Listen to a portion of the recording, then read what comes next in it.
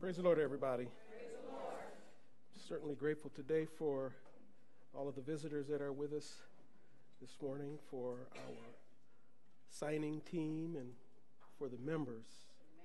Amen. I'm glad myself. I can't speak for everybody, but I sure can speak for me.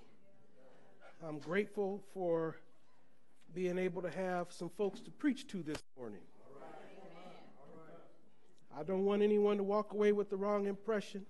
I preach to me sometimes, but it's not as enjoyable when I preach to just me as when I preach to other folks.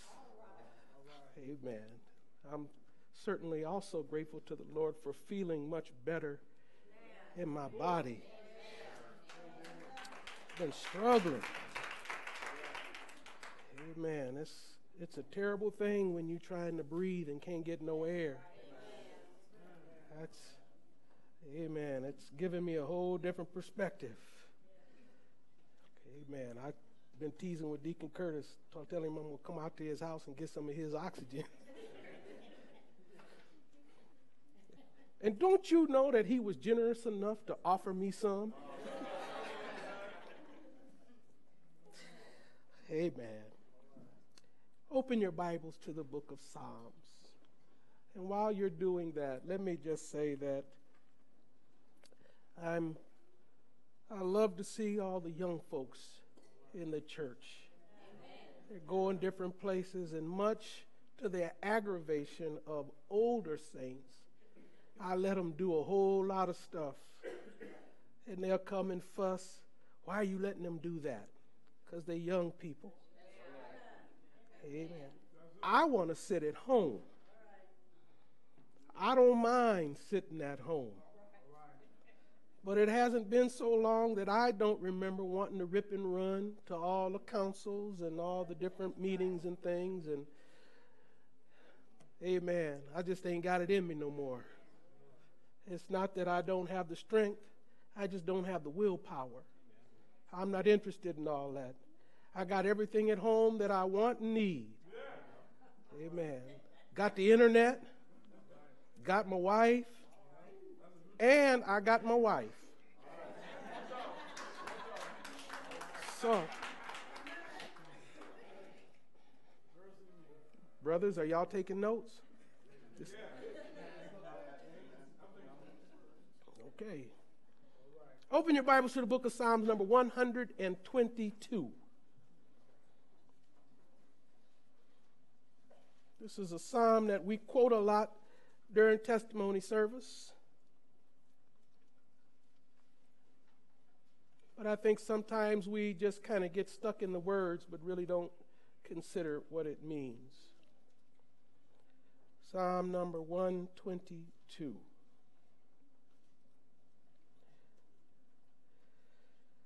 I was glad when they said unto me, let us go into the house of the Lord.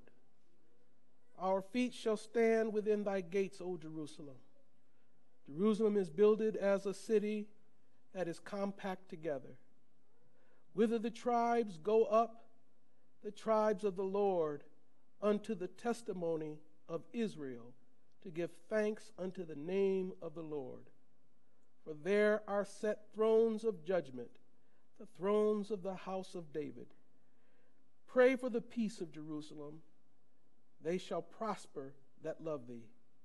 Peace be within thy walls, and prosperity within thy palaces. For my brethren and companions' sake, I will now say, peace be within thee. Because of the house of the Lord our God, I will seek thy good. I just would like to speak this morning from the subject, I was glad. I just want to let everyone know that I understand that this passage of Scripture, this psalm itself, is directed to Israel as a nation, to Jerusalem as a place of worship, to the location where the judgment or judgments of God take place. And all too often we feel like the word judgment means something bad. but it doesn't. Even when you go to court, there's two people that are in dispute. When the judge hands down his or her judgment, one might walk away sad, but the other walks away happy. So not all judgment is a bad thing. There are times when we may feel in ourselves that there's something wrong, and we come and have, if I can say it this way, we come and get judgment and find out that there's nothing wrong with it, and we can walk away glad. If we were to change some of the words here and apply it to the church and use Jerusalem, the church, instead of Jerusalem, and the people instead of tribes, I think it would sound a little more specific to how I'm applying it today. And the word whither means just to the place. So if I could read a few of these again, maybe 4. I was glad when they said unto me, let us go into the house of the Lord. Our feet shall stand within thy gates, O church. The church is builded as a city that is compact together. To the place the people go up, the people of the Lord, unto the testimony of his people, to give thanks unto the name of the Lord. The church is a place where we can come, and as the scripture says, compact, that means we are gathered in together tightly. Maybe not tightly as in the church is so full there's no room, but tightly in our purpose in serving God. Tightly knit together with one mind that our devotion and our service is to the one true God. Yes, you can sit at home and praise the Lord. I don't want to make it sound like you can't praise God in your private time. But there's something about when the people of the Lord get together. In psychology, there is a term that they use called the hive mind, where a group of people get together and it almost sets them in a frenzy. We see this at sporting events when a team loses. Oftentimes there are riots after the game. People set cars on fire and turn them over. You see them out rocking buses and vans, trying to tip them over. And when I've seen them interview people that were a part of it later, and they say, I don't know what I was thinking. That's not like me. I don't do things like that. But they became a part of what is called a hive mind. The group was set on violence and destruction, and they got swept away with the rest of the crowd. The same thing happens when we come to church. We should be able to come to church with it in our mind to serve the Lord. With it in our mind to come and get something from God. To hear the testimonies of God's people. If I could say it this way, when you come to church and everybody's excited, it gets you excited too. You just kind of fall right into place. And so I don't believe in cheerleading people into being happy, but I believe we should be happy when we come to church. David said, I was glad when they told me, let's go to church. I was happy when they said, this is an opportunity to go and serve the Lord. Sometimes we're glad once we get here, but we're not so happy when we're at home getting dressed, thinking about all the different things that we've got to do, our TV shows that we're going to be missing, the opportunity to run to the beach, and we in the wintertime now maybe go skiing or sledding, those kind of things. And or we want to go out to dinner and spend time with our companion, that kind of thing. And so I'm not so happy about going to church, but we have got to learn to change that mindset. We have got to learn to be happy and glad when it's time to come and serve the Lord. I know I don't want to give this idea that you should get up in the morning and just happy. Oh, it's time to go to church. I'm not saying that. There's something about going where we should be expecting to receive something. I used to work a lot of hours,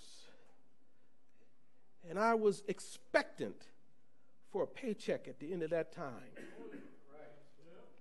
And I can remember there were times when I would work overtime, a lot of overtime, and I would be excited to find out what my check was going to look like on Friday. Now, I'll be honest, I wasn't smart enough to figure out how many hours was going to get me how much money, minus how much in taxes, what my bottom line was going to be. I wasn't smart enough to figure that out, so I was just anxious to find out what my paycheck was going to look like.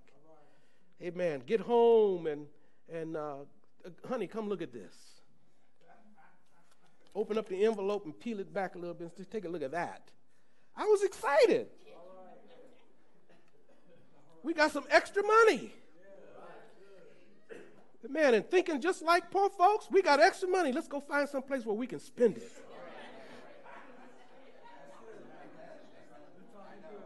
Amen. It ought to be like that when it comes time to come to church. I'm expecting something exciting. I'm expecting something from the Lord. I've been going through some things during the week, and I know that when I get to church, I'm going to hear something that's going to get me stirred up and excited about being saved. Something stirred up and excited about my walk with God. Something that's going to give me some encouragement about the problems that I've been going through. When I come to church, that's what you should be praying about. Lord, let the preacher get up and say something that's going to speak to my situation.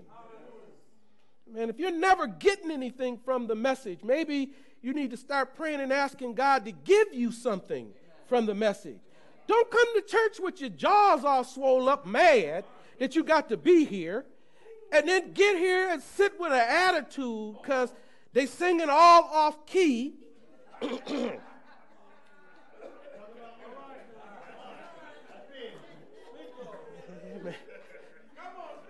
Musicians is happy right now.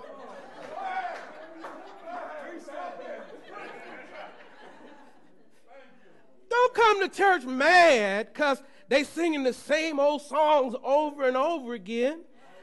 Don't do that. Come looking for something from God. You ought to have an expectation about coming to church and getting something from God. I mean, if I can say it this way, and I'm not trying to tell you how to talk to God, but you ought to talk to him and tell him, I need something today. If I don't get it in the songs, let me get it in the prayer. If I don't get it in the prayer, let me get it in the praise. If I can't get it in the praise, let me get it in your word. But Lord, I need something from you. We ought to come in with it on our lips. I'm glad to be here today. I'm glad to be in the house of the Lord. I'm glad to be in his service. I'm glad to be expecting something from God. I'm glad that I'm someplace where I can be in the presence of the Lord. I know a lot of times in music, they kind of get this crazy notion that you can sing yourself into the presence of the Lord. That's not being in the presence of the Lord. You can't stay at home and pray and come into the presence of the Lord. That's not the presence of the Lord either. The Bible tells us where the presence of the Lord is. He said that in the book of Genesis. And Adam hid himself from the presence of the Lord. When was he hiding? When I heard the voice of God speaking in the garden. When you come to church and God is talking to you, that's the presence of the Lord. I ought to be glad that I'm coming into the presence of the Lord. If I can say it this way, if we use the Bible as our perfect example, when the people hid themselves from God, when the people weren't happy about being in the presence of the Lord, it's because they had a problem in their life. It wasn't because of God. It was because I'm hiding from God. That's why you see folks, when they all excited for the Lord, they're sitting up on the front pew. They just happy. Standing up, clapping their hands and excited. Testimony service starts and they're the first one to jump up. I just had to say something about the Lord. When service starts, they're standing outside waiting for somebody to come and unlock the door for them. They just happy. Come in, run up to the altar. Get down and pray before the service starts. You can see after a while, they're kind of sitting in the middle of the church. Amen. Every now and then you'll see them wave their hand and say amen, but not too much after that. And then pretty soon you see them tiptoe in after service starts and sit in the back row. Amen. Y'all think I don't pay attention. I see. A lot of times our actions speak so loud. You don't have to come in and not say hallelujah. I'm just watching where you're sitting. And I can see you used to be up on the front row, excited for Jesus. And now you're tiptoeing in the back. And as soon as I say, in Jesus' name, amen, the back doors is doing this. Because you done hurried up and got out. Don't want to talk to nobody. Amen. Then got the nerve to tell me later, well, I'm just tired of folks meddling in my business. That's not what it is. That's just an excuse. You just don't want to hear what the Lord has to say. You don't want nobody telling you, hey, how you doing? Because then you have to explain some things. Amen. So the best thing to do is just avoid folks. All right, I'll leave it alone. But I can tell you, you can tell when somebody glad to be in church. Because they come here excited. They're praising the Lord with folks, grinning and waving. How you doing? Good to see you. Glad that you're here. Come on in. Wow. You know, it just seemed like we saw each other 3 days ago. Amen. Well, yeah, we did. We was in Bible class. Didn't I just see you yesterday at prayer? We're just happy about being in church. If you want to get something from God, you're going to have to start getting glad about being around God.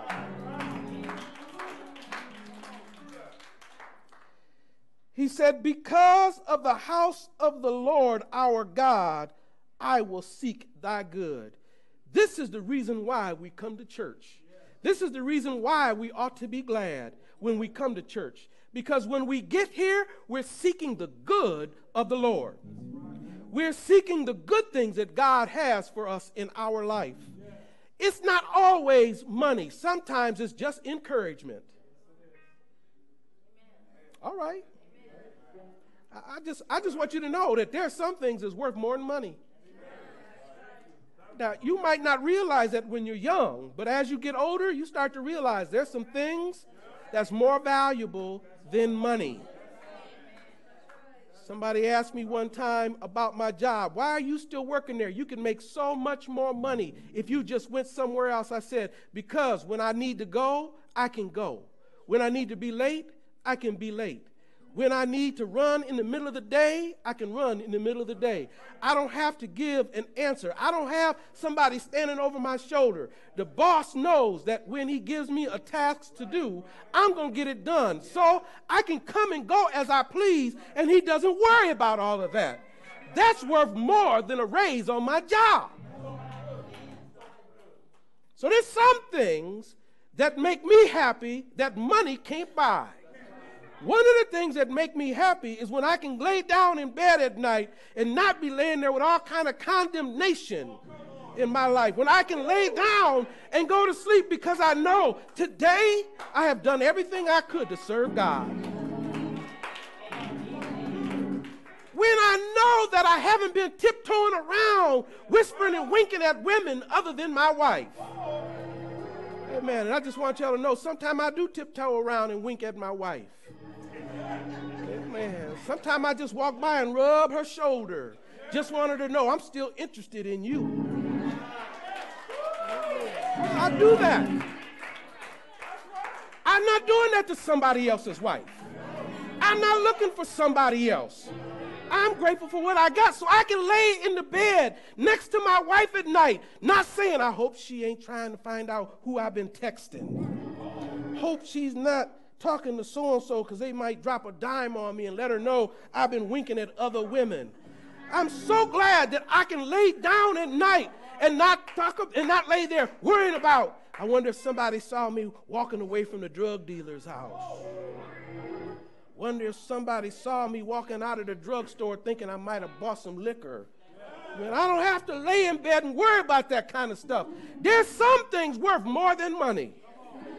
Amen. This is a humble church. We don't have a whole lot, but I'm glad that I'm here. I'm glad that I'm saved. I'm glad that I got truth. I'm so glad that I got peace of mind in this place. I'm glad when they say unto me, let us go to the house of the Lord. I've come expecting something from the Lord. And just because I preach don't mean that I'm not getting something. There's times when I'm preaching and I'll say things that come to my mind that I didn't even think about. And it'll hit me. And I'll say, ooh, I'm guilty of that, Lord. But I know I got to go out and say it because God gave it to me. What I got to do, I got to repent and start working on me. Then there's times when I say something and I'll realize I spoke to a situation in my own life, didn't even realize what I was doing. Man, so I get something too from the preacher. Man, we got ministers here. I get stuff from when they preach. Man, somebody just preached not too long ago. I got 2 messages from it. Amen. I'm listening. Some folks want to go, oh, not them. That's not my attitude. My attitude is what you got for me. And I'm not listening how you preach. I'm listening about what you preach. Are you telling me something? Are you preaching to me? Am I receiving something? That's what I want. I want to get something from God when I come. I don't come here looking to pick apart everything. Amen. Amen. Like Bishop Tyson used to say, amen, somebody. You shall know the truth, and the truth shall make you mad. Amen. And that's the truth, isn't it? Sometimes the truth step on our toes. Sometimes the truth will get us a little bit. And we walk home a little upset because the word found us. But you go on and take that word and apply it to your life. Go home and lick your wounds a little bit and then get glad to come on back to church again. Don't sit around pouting and brooding and I'm not going back there no more. If he gonna preach on whiskey, I'm not going back there again. If he gonna preach on shacking up with women, I ain't going there no more. No, leave the women alone and get right with God. Come on back to church. This is the place where we come to hear from heaven. And Lord, I need to hear from you. Amen. Sometimes you're just glad and want to come to church and get stirred up some more. Ain't nothing wrong with that. Sometimes you're down and out and you need to come to church to get some encouragement. Ain't nothing wrong with that. Come looking to get something from God. And I can guarantee you that if you expect, you'll receive. If you come asking, you'll get. If you come searching, you'll find it. Man, you come looking to pick and you'll find that too. You come looking for problems, you'll find it easily. Amen. I know I'm not perfect. My wife could find a lot of things wrong with me if she wanted to look hard enough. I'm just glad she ain't looking. All right, I'm through with my wife. I'm gonna leave it. See, if I use somebody else as an example, I know after church, Pastor, can I talk to you? That kind of got me upset when you said. So I tell on me and my wife. That way, when I go home, I know ain't going to be no fighting and fussing. And I know how far to go with her. I'm not going to get up and tell her personal business. Amen. I know how far to go. And so preachers, don't get up and tell your business. Well, a pastor does it. No, I know how far to go. Amen. And if you ain't sure, leave it alone. Leave it alone. Amen. Don't go home and tear up your house. Don't come here and tear it up. And then when your wife don't want to come back to church the next time you preach, that's on you. All right. Amen. Be glad. And if you're not glad, get glad. If you can't get glad, come looking to get glad. Keep on until you do get glad. David said, I was glad. I had to change that. I said, no, I am glad to come to the house of the Lord. I'm glad when I know I'm going to get something from God. If you have to rehearse that to yourself, on the way coming, when you're getting dressed, I'm glad I'm going to church. Keep on saying it till you feel it. Keep on saying it till it's down in your heart. Amen. You ain't lying. Don't worry about, Pastor, I was lying. I said I'm glad to come to church. Keep on saying it to yourself till you feel it. Amen. I know folks that lie to themselves so much they start to believe their own lie. Amen. Well, convince yourself. I'm glad to hear from God. And pretty soon you will be. I'm glad. I'm glad. Come on, let's get to church, y'all. Don't come strolling in late. Don't come walking up in the back looking as in who's here. I've seen saints do that. I used to work in the sound room, which was just off the sanctuary, and have folk knock on the door. I open up. Who's going to be preaching tonight? So-and-so. Oh, I'm going home. I don't want to hear them. You don't want to hear from the Lord. I rebuked them too. I told them, I said, you're wrong. That's a wrong spirit altogether. You ought to come trying to receive something from God. I wasn't even a pastor. I was just working in the sound room. That's all. I said, shame on you. You ought to come looking to receive something from God. Why do you care who it is? Well, they get on my nerves. I said, but so what? They're going to tell you what thus saith the Lord. So what if they got a little something that gets on your nerves when they talk? Overlook it and listen for something from God. It's all in how you look at the things. That's all. Amen. I'm through. I'm going to leave it alone. All right. Let us stand.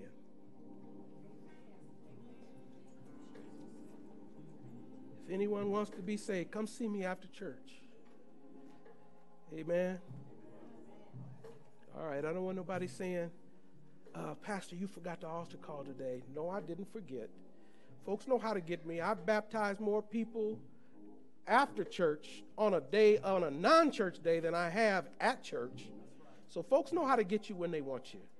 Amen. If it's bothering you, you know how to get in touch with me. I'm available. All right. Let us look to the Lord in dismissal. Let the words of my mouth, the meditations of my heart be acceptable in thy sight. O Lord, my strength, my Redeemer, in Jesus' name, amen.